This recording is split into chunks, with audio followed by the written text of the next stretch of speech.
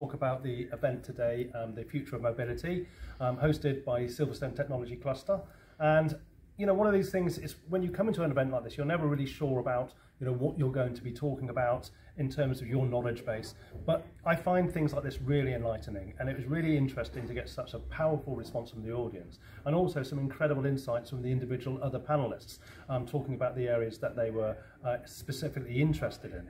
But I think what was interesting was the whole holistic conversation, not just around the future of mobility, but the impact that it has on our behaviours, on how we as human beings are looking at the future in terms of travel, and creating the solutions and opportunities that will reduce our impact on the environment and create a more sustainable future in terms of mobility. So an absolutely phenomenal event, great insights and some really powerful takeaways. Event today, I thought it was very interesting, a lot of different angles and viewpoints, a lot of interesting innovative technologies, and very successful event in my opinion.